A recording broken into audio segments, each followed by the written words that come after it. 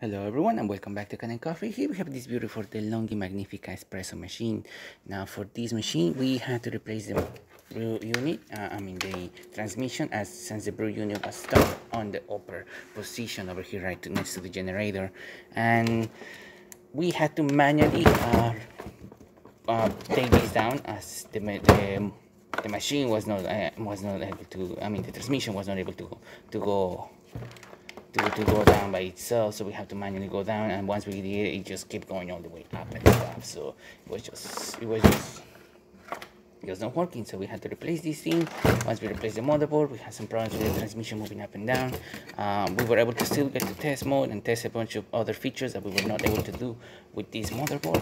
So after we did an encoder reset and reset the machine is now back to work. So starting with one shot of espresso, we're gonna test this machine out.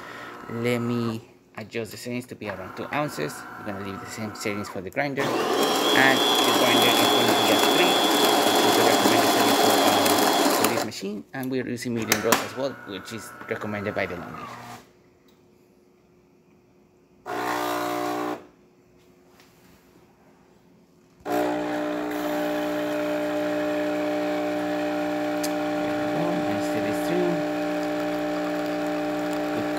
The machine.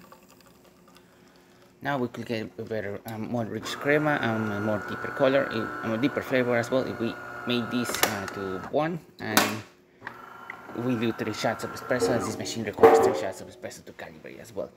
And we're using a brand new coffee and a brand new setting. And as you can see, nice cup of coffee, good crema on top of the machine, on top of the cup, and looking great.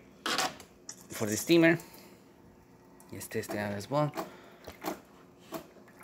But before we test the steamer, let me just test the hot water, otherwise the hot water is gonna shoot straight out because it's gonna be too hot.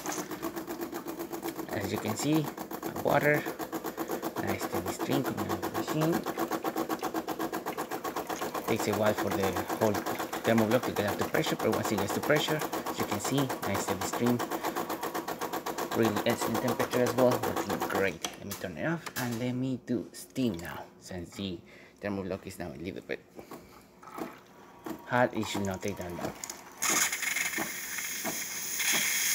Still, the thermoblock needs to reach a certain temperature to reach that nice ruddy